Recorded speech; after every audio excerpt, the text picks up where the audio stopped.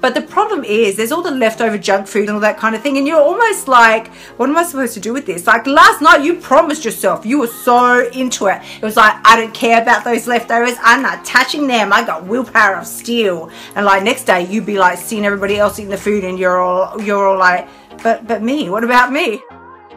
What is going on? Well, you are here with Kylie Pax, Australia's emotional eating coach. You know the drill. Oh my God, do I know the drill? Australia's emotional eating coach, and I am here to empower you to take control of your relationship with food, create a body and a life that is sexier than a hot fudge sundae, because you get to do it all on your terms. On your terms. I did just want to ask you though, you know, because this is a thought that's really occurred to me over the last week, and I thought, think back to where you were this time last year.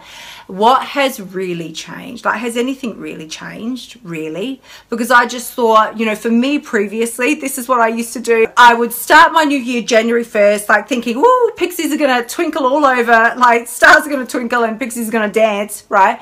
Around my January 1st. I will never crave junk food again. It's going to be amazing, because prior to that, you would stuff your face, like all the way up until Jan 1st.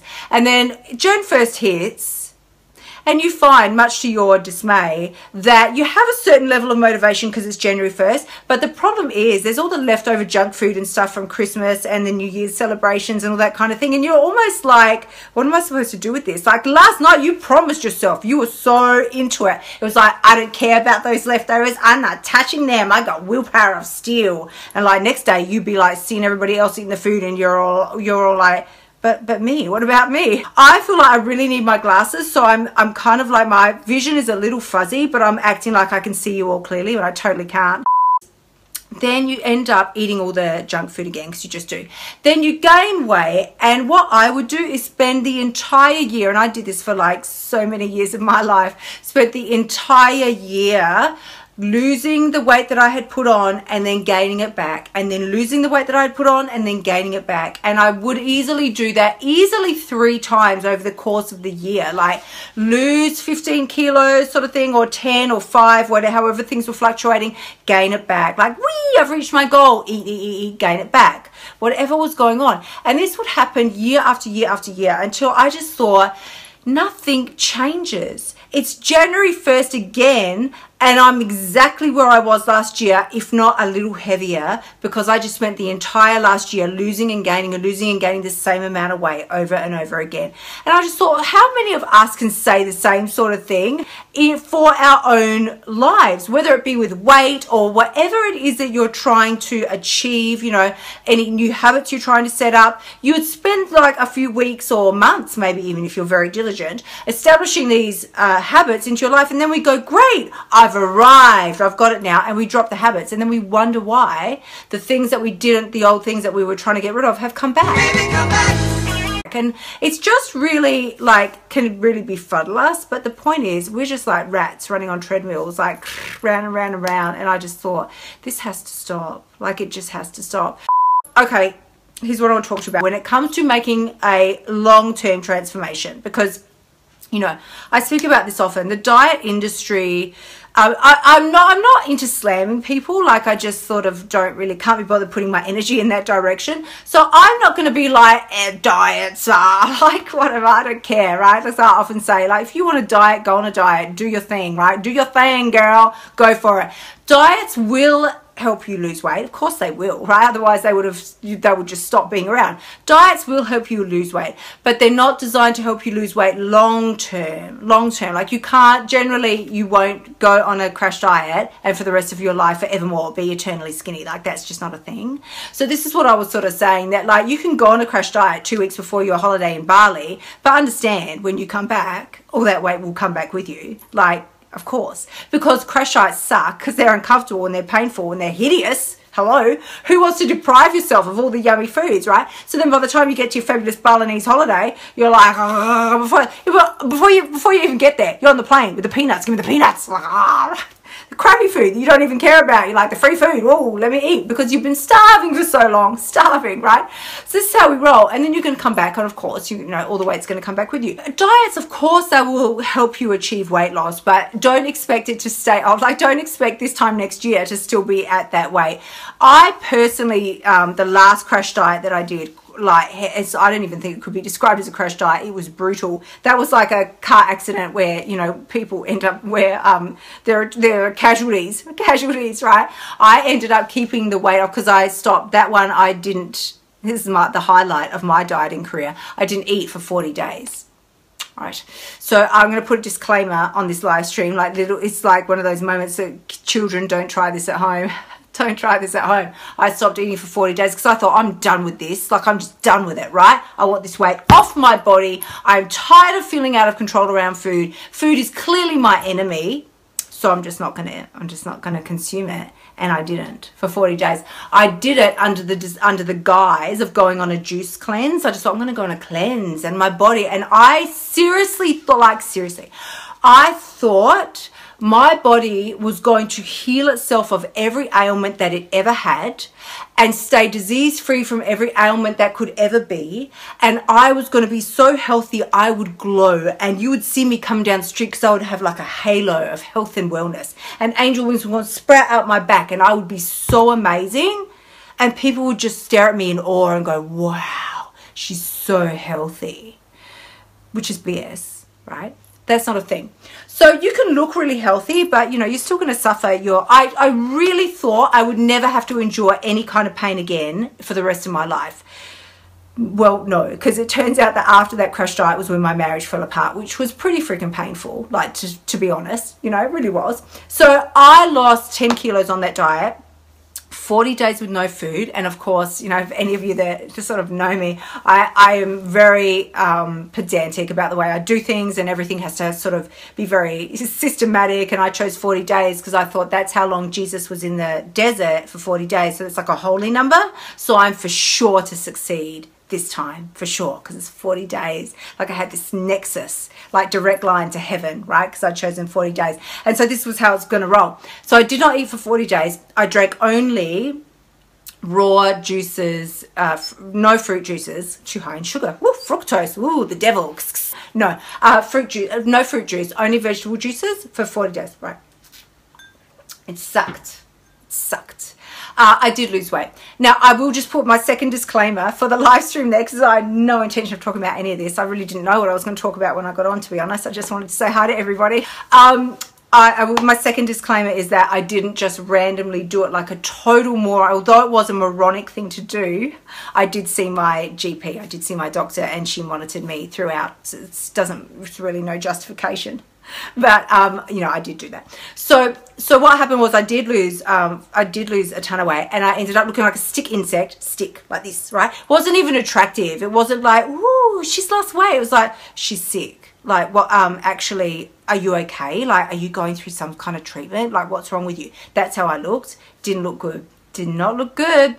However, this is where my point was going. I kept that weight off from that brutal diet. I kept that weight off for a year and a half. You know what it took to keep that weight off?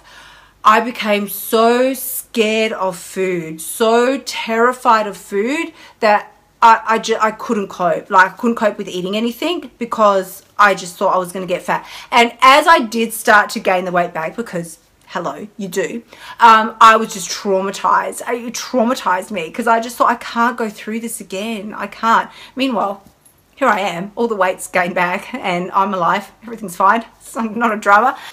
We make, as human beings, just as a matter of human natural instinct, we make 95%. I just want to pause for emphasis here because this is big. We make 95% of our decisions are made by our emotions, by how we feel. Can we just like breathe through that one? 95% of our decisions are made from this place, like this place. I don't know, I don't feel like it. No, I'm tired. I can't, I want the salad. I want the pizza. Like, I don't like them, or I don't know what that's about. I don't want it right here, my whiny voice, because it's me. That's me. 95% of it, I don't want to get up. I don't want to go to bed. I don't want to. 95% of our decisions are made by how we feel.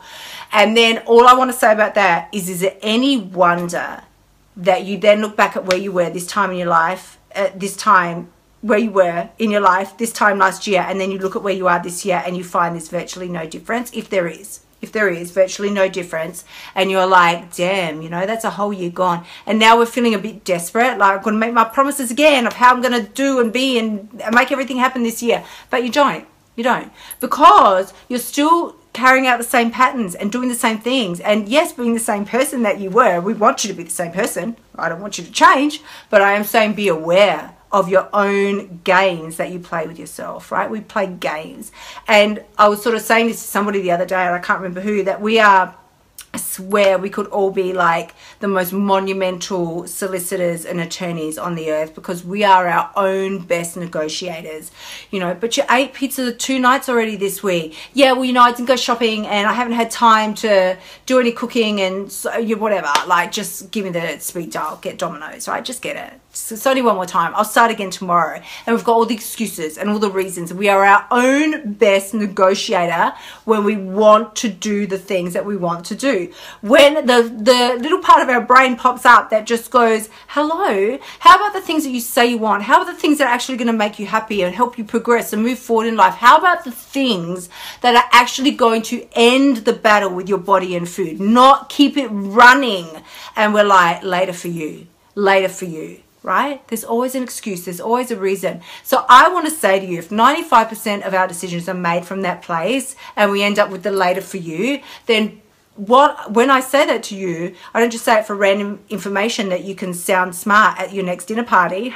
I say it because it gives you a whole heck of a lot of power. When you realize that 95% of the time you are just spinning yourself BS stories to get, you know, whatever it is the 2-year-old version of you wants, then it's like, are you for real? It's time. Sometimes we have to step up and be our own parent, and it's very boring. Like, it's so boring. Who wants to tell themselves to go to bed at a decent hour at night? Nobody. A 2-year-old doesn't want to hear about it. A 10-year-old doesn't want to hear about it. A 40-year-old doesn't want to hear about it. We never want to hear about it, right? We don't. But sometimes we just have to do that, you know. Nobody tells us when you turn 18 or 21 or whatever it is that now it's your responsibility to be your own parent. We just think that we should magically feel like doing the right thing all the time, and that when we don't, we're a failure. So I just want to tell you, you know, you're not. You're not. We are instinctually designed for pleasure, which is good. This is why we're all still here, reproducing.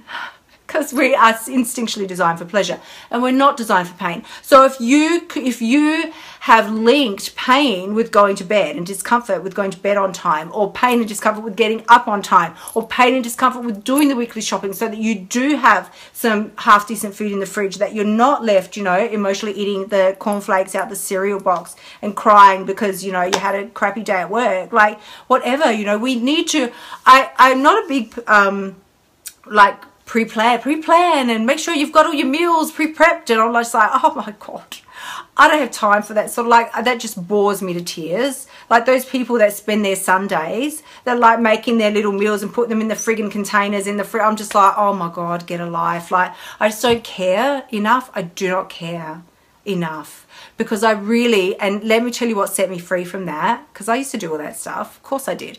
What set me free was I learned to trust myself enough to know that I can trust myself to make a good choice in the moment at the time that it's required. I don't have to have stored up in the freezer that I better eat it now because I made it. Like, that's crap. That's whole drill sergeant type mentality. You don't need to control yourself to that degree. If it, and another disclaimer, if it makes your life easier, right? If you're doing it because it just makes your life easier, it's like, but I don't have time when I come home and it's 9:30 and I'm so hungry and I just want to eat. Do it if you're doing it as a matter of convenience and making your life easier. But if you're doing it as like your whole meal prep, weight loss, do the thing, follow the, you know, the plan, then seriously, just give it up. Just give it up. Life is too good and too exciting for you to be sitting around wasting your weekends prepping your meals. That's all I'm going to say to you. That's all I'm going to say today anyway, and for now. Look, I really feel that as a matter of responsibility. I want to offer you an avenue if you do have a conflicted relationship with food, if you are fighting the battle between food and your body and you just have never been able to get that issue sorted, if you're constantly fighting with food day in, day out, and you think about it from the moment you wake up to the moment you go to sleep, and you're just constantly fighting that internal battle, feel free to reach out to me. And then of course we have Ditch the Diet Bootcamp. So you can go to why do I say that? Who says WW these days? No. Go to kyliepax.com/bootcamp, kyliepax.com/bootcamp. You will find all the information there, and you know if you need it. You know if you need to check the page out. I know how life-changing this program is. Changed the life of thousands of people now. So, we don't fool around over there. We mean business. And as always, please do remember, the only person with the power to change your life is you. When you step up and don't make 95% of your decisions by how you feel, that's when you're really going to start making progress. And that is when you've got what it takes, and you will be loved. Beautiful people, I will catch you all very soon. Have an awesome day and a beautiful evening. Until then.